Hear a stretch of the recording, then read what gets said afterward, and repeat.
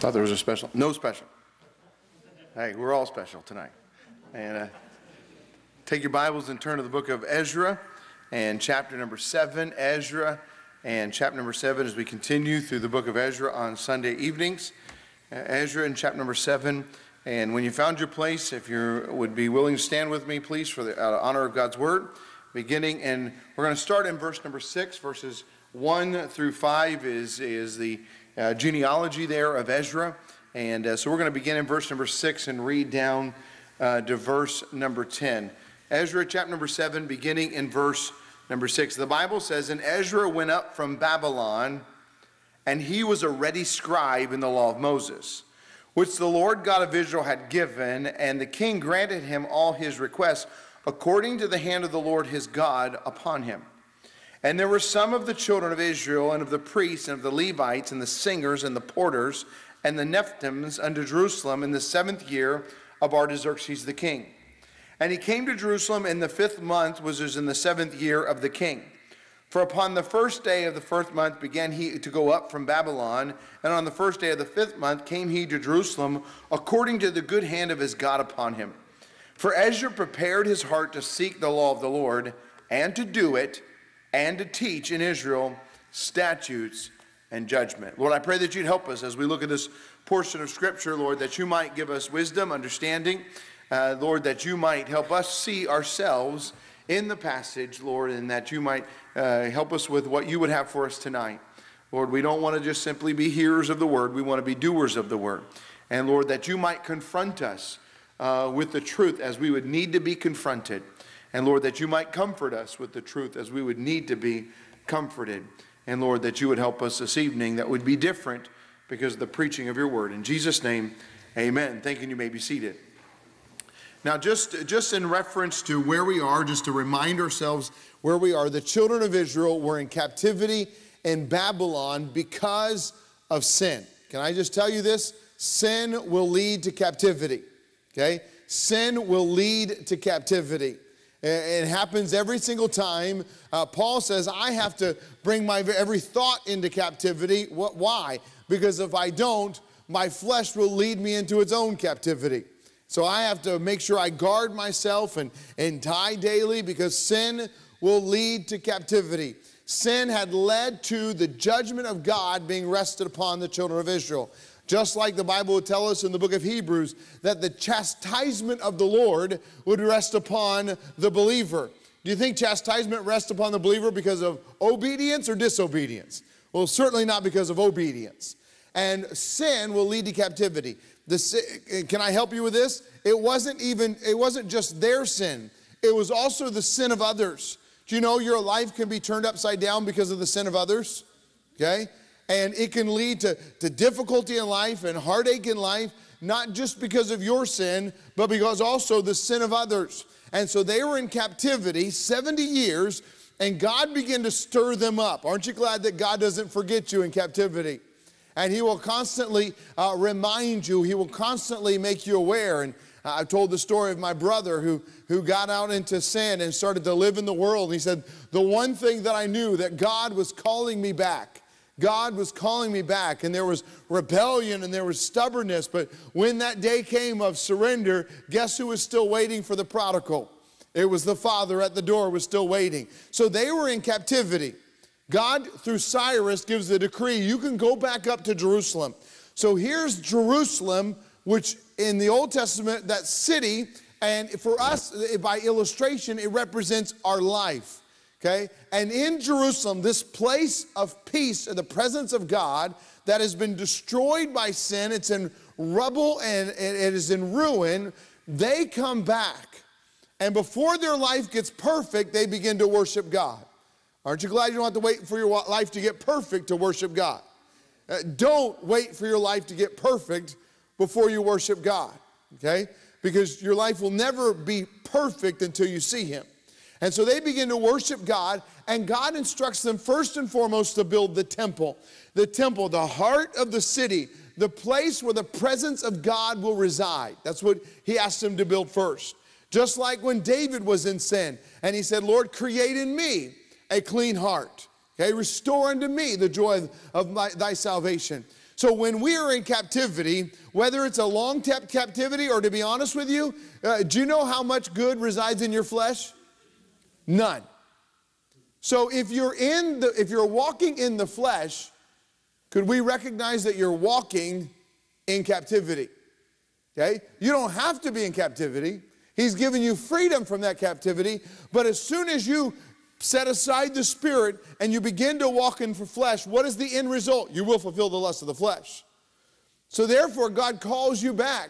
The problem is, when I come back, sometimes the result of my sin is damage. The result of my sin is rubble. The result of my anger is hurt feelings. The result of my bad choices are bad consequences. And so you come back, but things were not the same as when they left.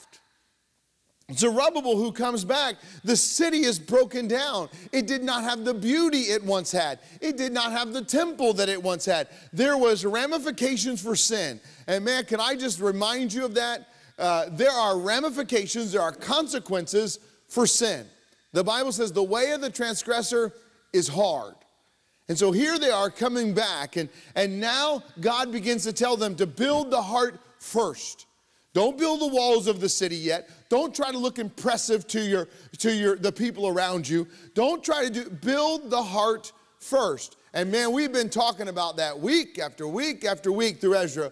Build the heart first. Well, you know what happened in chapter number 6? The temple got finished. Okay?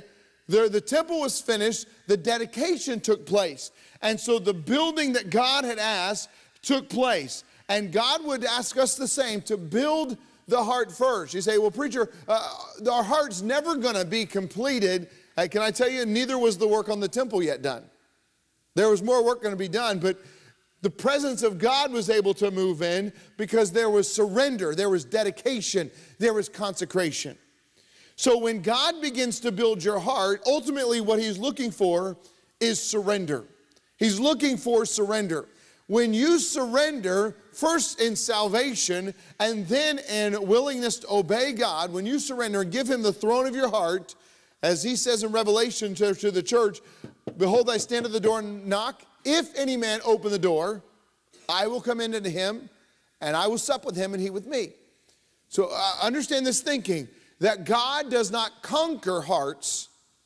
God looks for hearts to be surrendered. Do you think God could have knocked down the door of the church that he was knocking outside of? Oh, you bet he could have. You think God could have forced his way in? Well, certainly he could have. But you know what he does? He stands at the door and knocks. He stands at the door and knocks. And so he's looking for surrender. Well, now the temple is done. There has been surrender. There has been consecration. Can I tell you this? It seems sometimes that 90% of the work that is done in church is, please surrender. Please surrender. Please surrender. We take our kids to camp, and you know what we ask them to do? Please surrender. Monday, Tuesday, Thursday, Friday. On Friday, they go, okay, I'll surrender. Okay, well, next year when you come back to camp, we'll ask you to surrender again.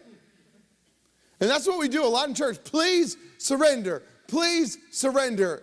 And finally, we might say, okay, God, I surrender. You know what? You understand what surrender means?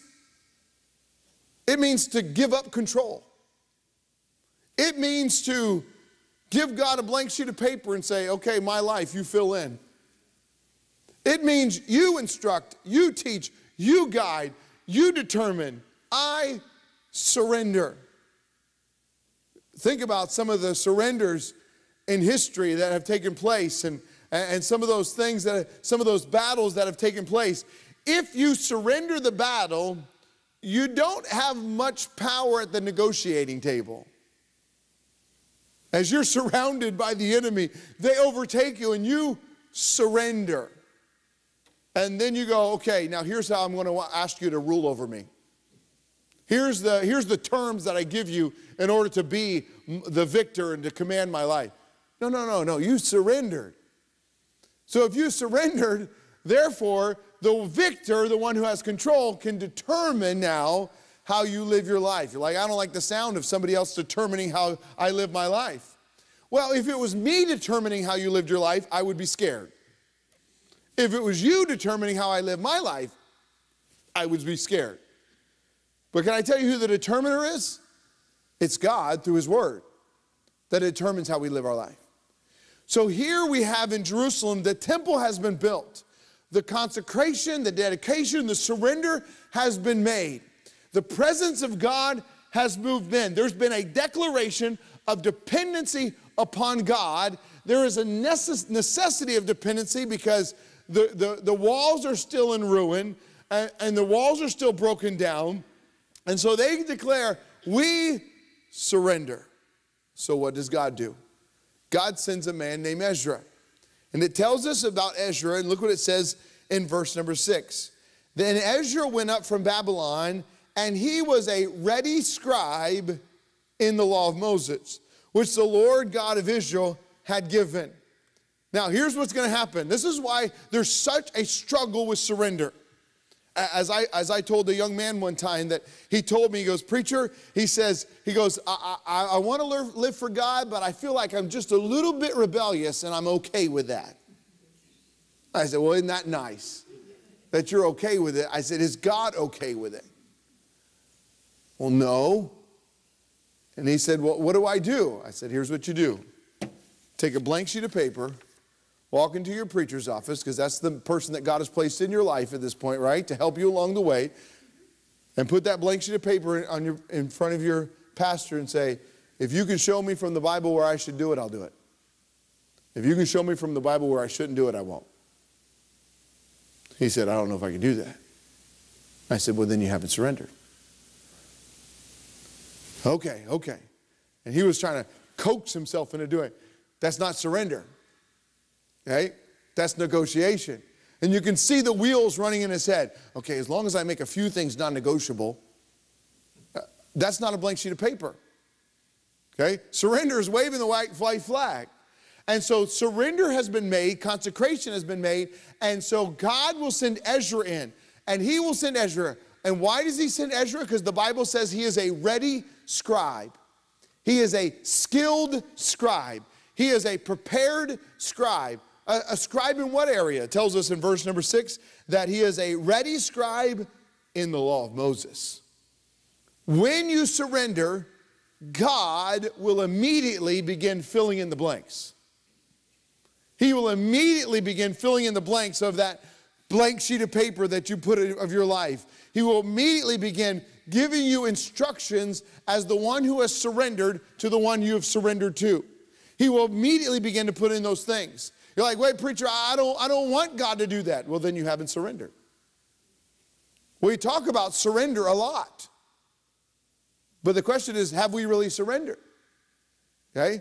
And so they surrendered. God sends the ready scribe, Ezra, and he begins to do a work. And I love this. When God sends a work, when God begins to do a work, it is not only included in instruction, it's also included in praise.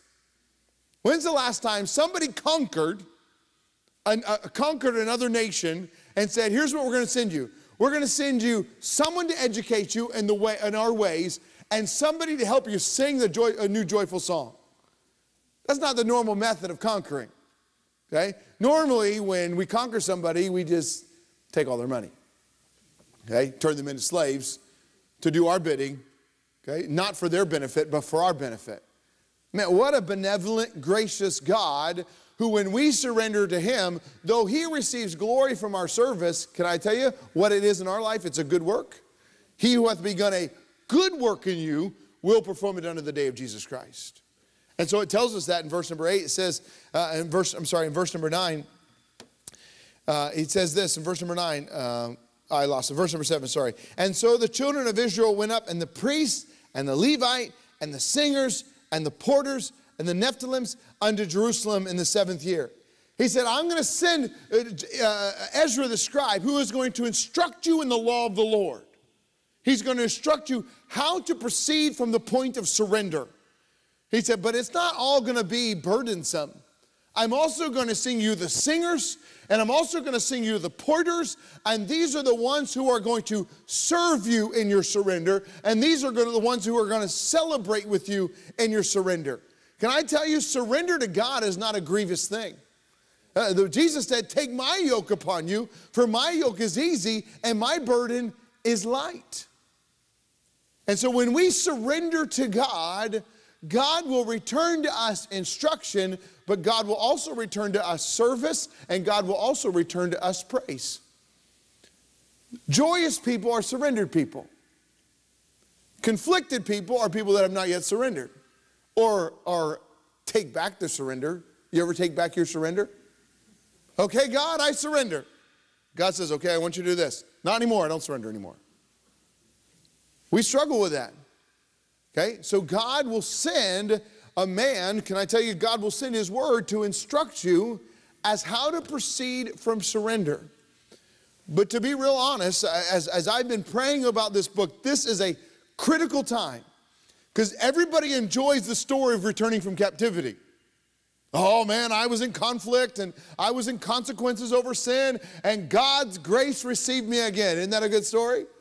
Man, I was struggling and I was in Babylon and God said, come back to Jerusalem. Man, that's a good story. And that's a story you might see on a movie, you know, difficulty and pain and trial, but no, happy ending, Jerusalem. But movies end at the end of 2 hours. And something has to happen after you get back to Jerusalem and the temple's built. You know what God says? Instruction in the law of the Lord. What had led to their sin was a deviation from the Word of God. In order to not return back to captivity, there must be a renewing and a re-education and instructions in God's Word. But that requires continual surrender. See, when we get captured by somebody, when one nation gets captured by another and they look around and they say, what do? I have nothing else to do. I might as well surrender. They don't surrender based upon the terms. They surrender based upon their weakness. They surrender based upon their inability to succeed. Well, when I compare myself to God, that's where I find myself. I am not able. In my flesh dwelleth no good thing. I have no ability in and of myself. So therefore, I surrender. So the terms ultimately are God's. How he would dictate that surrender. How he would instruct beyond that surrender. Okay, conquered person. Okay, surrendered person, I should say. Here's how you are now going to live. Ezra gives us an example, and then he will carry out that example in the nation of Israel. As he instructs them in the way and as he deals with sin over the next couple of chapters. Look what it tells us as he gives us this example. He arrives, he comes to Jerusalem, and it tells us this in verse number 9, because the good hand of his God was upon him. And it says in verse number 10, for Ezra had prepared his heart to seek the law of the Lord, and to do it, and to teach in Israel the statutes and judgment. And so Ezra is not going to ask the children of Israel to do something that he first has not done himself. And it's very important for us to understand that immediately following surrender, there needs to be instruction. And that instruction must be met by obedience. Okay, let me ask you a question. When you got saved, when you put your faith and trust in Christ, it was not a work, it was an act of faith. I am a sinner. I need a Savior. He died for me. I believe that he died and was buried and rose again. He can wash away my sin by the blood that is shed upon the cross. I put my faith and trust in what God has done for me. Praise the Lord. You were in captivity of sin, but he brought you out of captivity. That's salvation. What's the very next thing God says to do? Get baptized. You know what baptism is? Baptism is terms of the surrender. You're telling everybody out there that you have surrendered to him. It is a declaration of a good conscience. As you express, it is an act of obedience in recognition to the dependence and surrender that has been placed upon God in terms of salvation. God is looking for that act of obedience to take place. He's looking for, when we put our faith and trust in Christ, to respond in obedience to get baptized. Can I tell you, there's lots of reasons not to get baptized. Lots of reasons not to get baptized. But if we take any of those reasons, you know what we're saying? There was no surrender. There was a lack of surrender. And we understand that as believers who have been saved and been baptized, we're thinking, man, of course I want to get baptized. That's an act of obedience to God. God continues the instructions that he fills in the blanks. This is what God is looking for. He's looking for intentionality, a willing obedience. Do you remember the story in the Old Testament of the young king Josiah? He was 8 years old. The Bible says he was 8 years old and he walked in the ways of David his father and turned neither to the left or the right. But he obeyed. He surrendered his life and his kingdom to God. There was willing obedience. Do you know what sprung out of willing obedience? A desire to know the Lord. The Bible says in the 8th year of his reign, Josiah began to seek after the Lord his God. We go, man, I just want to know God better. I just want to know God better. Well, first and foremost, you need to adhere to the terms of surrender. You need to prepare yourself to seek after the Lord God. That preparation comes from willing obedience. Why do you think God wants a new believer to identify with Christ in baptism? It is willing obedience. Now, let's put it in terms of parent and children. Parents, you want obedience. Can I say you will demand obedience? You will get obedience. But there's a difference between forced obedience and willing obedience. When you tell your son to go out and mow the yard, and he's like, Dad, I want to go mow the yard. Don't make me go mow the yard. Grumble, grumble. Guess what ends up happening? He's going to mow the yard. He's going to mow the yard. But when he mows the yard, it's not like you go, man, that's my son. I forced him to mow the yard. What a blessing. I mean, I had to stand at the window and watch him because he quit 3 times. Man, I'm so proud. Okay? That doesn't build relationships. Okay? That builds rebellion. Even the very act, the Bible says, rebuke a scorner and he will hate thee. And so as you are producing that child-parent relationship, you know what you're really looking for to know that you have the heart of your child? You're looking for willing obedience. That's what you're looking for. You're looking for, they may not understand it, they may not get it, they may not even want to do it, but you are dad and I am child, so therefore, based upon the relationship, I will do it. Man, when you get that, that's what you have, willing obedience, and that builds a relationship instead of stretches a relationship and fractures a relationship. You ever hear somebody say, hey, don't be too strict on your children or you'll push them away? Okay? Now, I understand why they say that. But can I tell you what pushes away? It's less the rules that you're asking them to do and more the unwilling heart of them to do it. It's two sides of a coin there. And what is too strict? I want you to clean up your room. Oh, that's way too strict. You know what you're looking for? Willing obedience. Just like a parent who is looking for that willing obedience that will mold and build a relationship, in order for us to go from surrender to righteousness and service, the first step God is looking for is willing obedience. Willing obedience is dictated or described by a preparation, by an anticipation. Okay? The Bible tells us here in our passage that Ezra prepared his heart to seek the Lord. That meant his obedience was not reactive. His obedience was proactive. He prepared his heart to seek the Lord. The Bible often will term it like this: wait on the Lord. Wait on the Lord. Isaiah chapter 40, wait on the Lord. Hosea chapter 12, wait on the Lord. That is that prepared anticipation. Okay, God, what's next? Okay, God, what's next? I remember years ago when I was coaching baseball, you could see there were some kids that were totally engaged. They loved the game and they loved to learn, and they would have that anticipation. They thought I had something to teach them, and so they're like, okay, what next? What should I do next? And I would say, you know what? Pitchers, they really need to learn to build up their arms, and that best way for them to do that is to run. So while we do this next exercise with them, you guys go and run a couple laps. And there was two attitudes. Oh, you're kidding me. I got to go run. Forced obedience. And the other kid go, okay, all right, so this is going to help me? Yes, this is going to help build up your run. Okay, I'm going to go run. Willing obedience. In order for us to be able to be in a place where we can seek after the Lord, you know what the Lord's looking for? Willing obedience, which is described by a preparation to seek after the Lord God.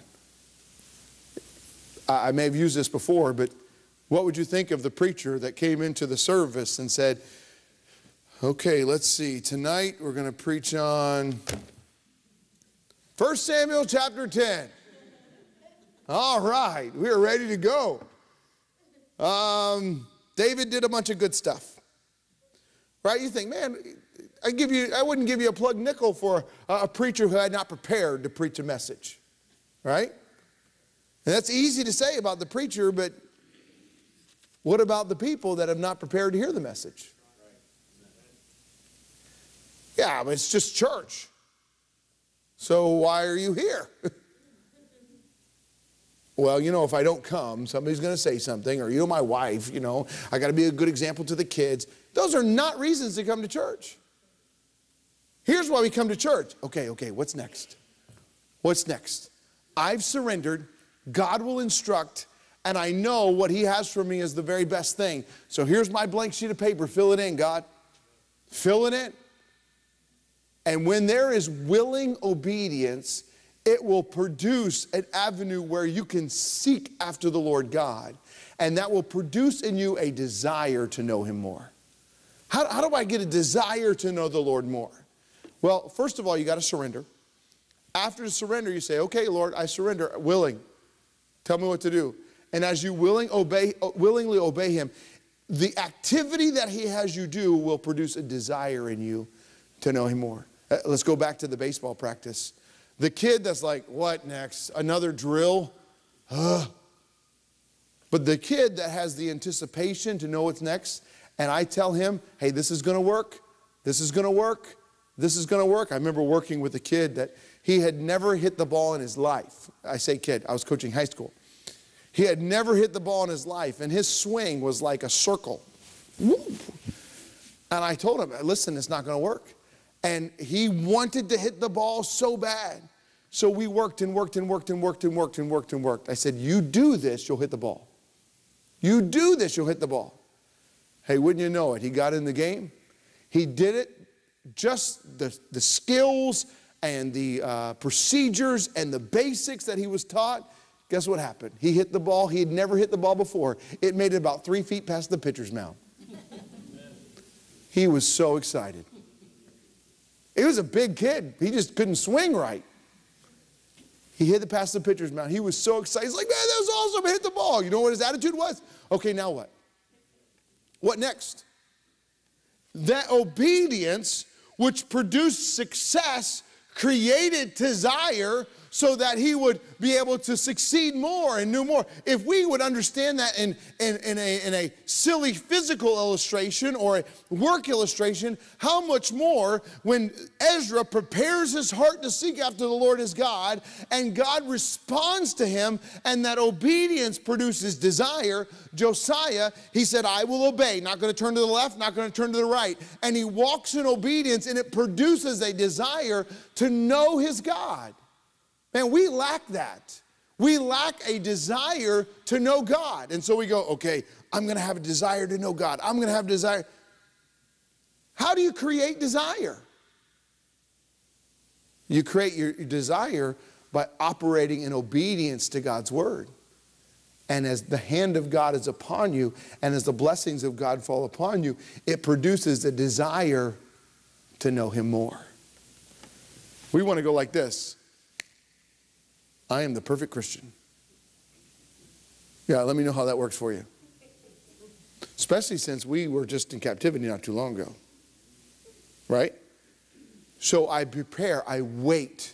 I anticipate. It doesn't matter how big the task or more likely how small the task. I respond in obedience. I respond in obedience. You've heard the story of the missionary. I know you've heard the story where the missionary would play this game with his kids. He was a missionary in Africa, and he'd play this game with his kids. And he said, kids, whenever I tell you to stop and stand still, I want you to do that. And they would play this game. Stop, freeze. And the kids would freeze. Simple game of obedience. And the missionary was looking outside one day, and the kid was playing under a tree, and there was a large snake that was right above him, getting ready to strike, and the missionary said, stop, freeze. And the young man froze, stood there, still, and saved his life when the dad came and took care of the snake. Imagine if the young man had not obeyed with simple, willing obedience. Man, you know what that young man's heart must have been when Dad pulled him away and showed him that large dead snake on the ground? Oh, Dad, thank you so much. You know, I couldn't have done it without your obedience. I couldn't have done it without your obedience. Do you understand that God, though He will complete His work in you, it may be by fire. Can I tell you, God works with those that are obedient. James chapter 4. Cleanse your hands, ye sinners. Draw nigh unto God, and He will draw nigh unto you. Well, how does that process work if you don't cleanse your hands? It's okay. Keep your hands, ye sinners. Draw nigh unto God, and He will resist you. You know what that drawing nigh of God is? Based upon obedience. Cleanse your hands. So it tells us in a passage that He prepared. I lost my place. I'm in 1 Samuel. He prepared to seek his heart after the law, prepared his heart to seek after the law of the Lord. And look what the Bible says in verse number 10. And to do it. So there's that preparation of, okay, what next? What next? What is God going to ask me to do? What thing is God going to require of me? And he prepared his heart. I want to know it because I desire to know God. And knowing God is going to come through the avenue of obedience. Don't get me wrong. God's going to build the heart first. But after He builds the heart, He's looking for surrender. And that surrender is going to be demonstrated by obedience. And as I begin to obey Him, it produces a desire in my heart, not only to know the law of the Lord, but to do the law of the Lord. Hey, this is why we talk about Christians struggling. Can I tell you, God is not planning for you to have a life that is not a victory. He wants you to have a life of victory.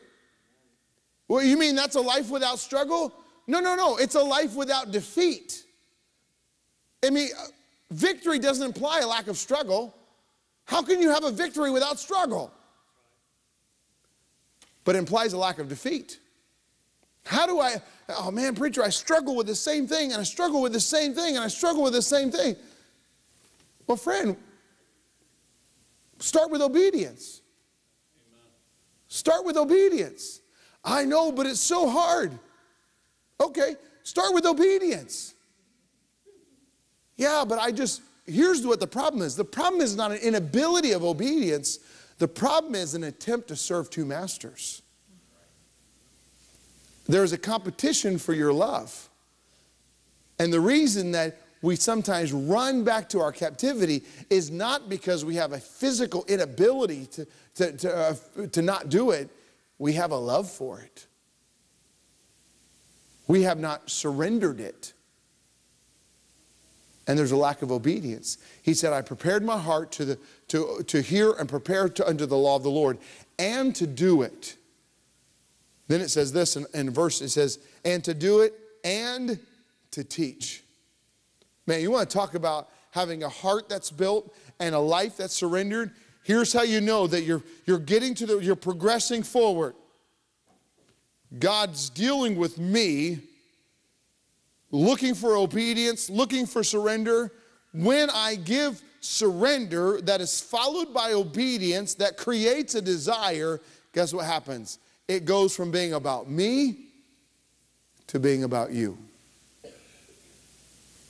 It goes from being about my struggle to being about somebody else's struggle. And when you begin to have the mind of Christ and you begin to have the heart of God, it's so much less about you and so much more about everybody else. But man, we have bought a lot of psychiatrists, a lot of Mercedes-Benz talking about our own struggles. And I don't want to take away from any people or any advice. I'm not a doctor, but I'll tell you this. If you haven't surrendered, no wonder you struggle. If you haven't responded in obedience, no wonder there's failure.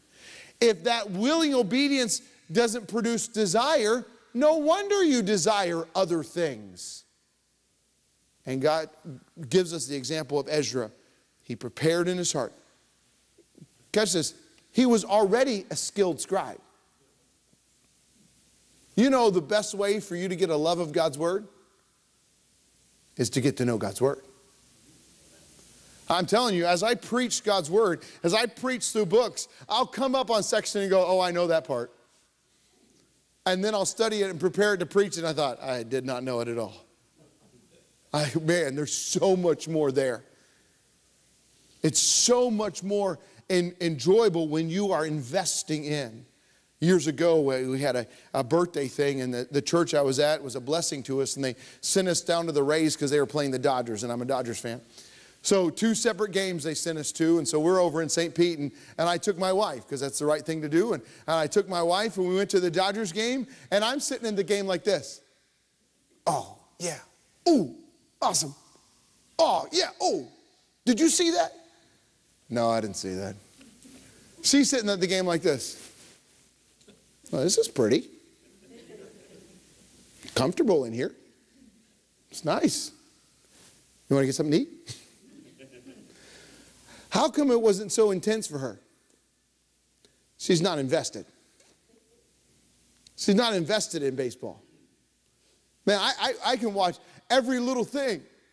And I'll look over at her and say, man, did you see that? Did you see that curveball?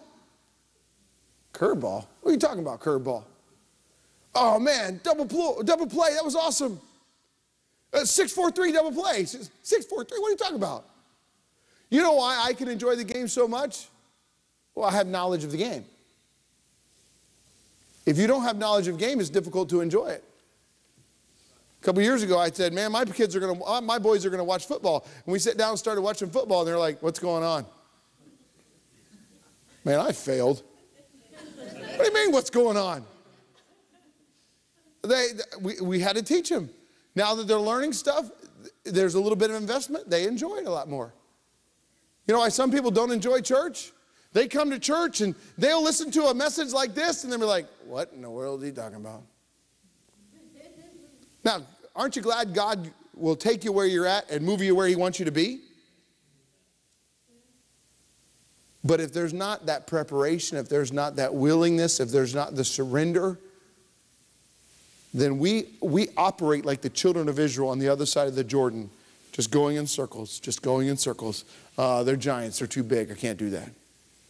They're giants, they're too big, I can't do that. And God would have us live a life of victory. You know, there were a lot of battles on the other side of Jordan, but it was supposed to be a place of victory. It's not void of struggle, but it's the opportunity of defeat, lack of defeat. It's opportunity of victory. And so he would teach it. It became less about him and more about them. Verse number 10, look what it says.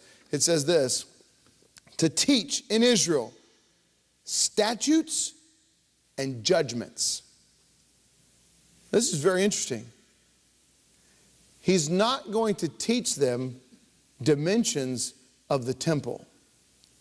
He's not going to over and over and over again teach them, build the temple, build the temple, build the temple, build the temple. The temple's done. Now God says, let's get to business putting a framework on the city. Let's get to business telling you how to operate in my presence, around my presence. The temple is where the presence of God resided. Well, preacher, I'm saved. I'm the temple of the Holy Ghost. This is where I surrender. I have willing obedience. You know what God's going to start giving you? Statutes and judgments. Statutes and judgments. And he's going to start changing your very appetites. He's going to start changing your appetites. And that old song, the things I used to do, I don't do them anymore, that's going to become real to you.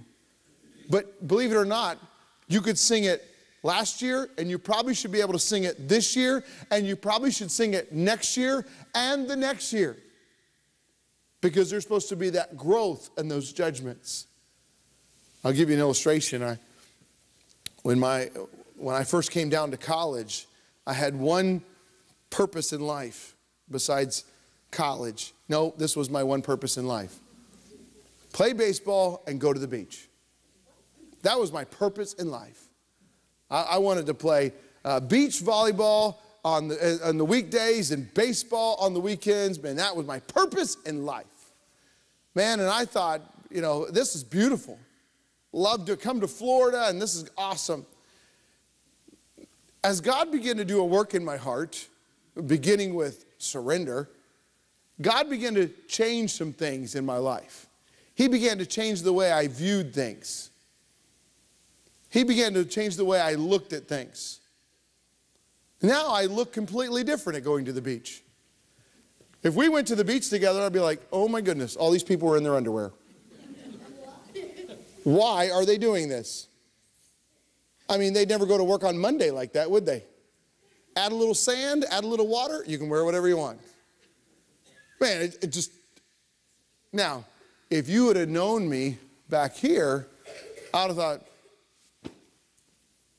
what's the big deal? Surrender, obedience. God has changed my outlook.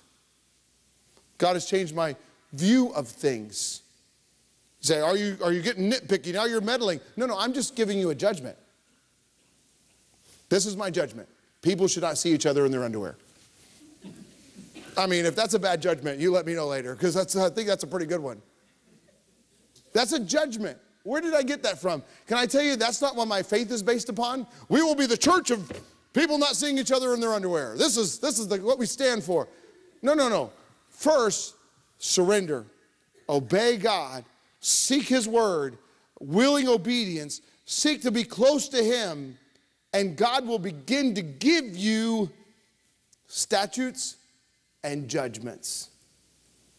Hey, list them out. Go ahead and list them out. We have a judgment. In our house, we don't watch a movie without looking it up first to see what's in it. We don't want to be caught by surprise. That's a judgment. Where do you get that from? Well, I know what our tendency is. I know our ability to be weak, and so we want to prepare ourselves to seek after the Lord. God is not going to simply leave you fat and happy after He builds your temple. Once He gets a hold of your temple, your heart, He's now going to begin to lay out your life and how He wants you to live it. And there's a lot of Christians, to be honest, that go, oh, I don't know if I want God to be in charge. I mean, He might ask me to do something I don't want to do. Well, then there's been no surrender. Surrender implies willingness to obey. Let's pray. Lord, I pray that You'd help us. Lord, that You would do a work in our heart, that we would begin to see You as Lord, as the one who has the right to rule, the one who has the right to determine. Lord, help us put it in its proper place. We do not begin to apply those statutes and begin to have all these things prior to the presence of the Lord.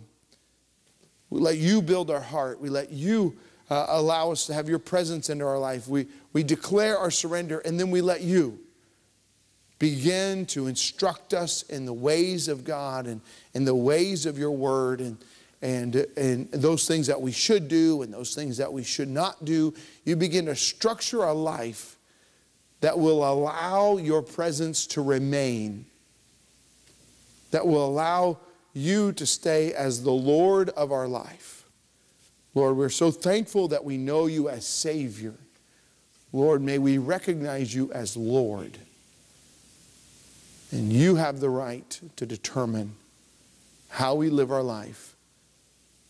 But that will only be successful if we are willing to surrender. Help us in Jesus' name. Amen. Stand together.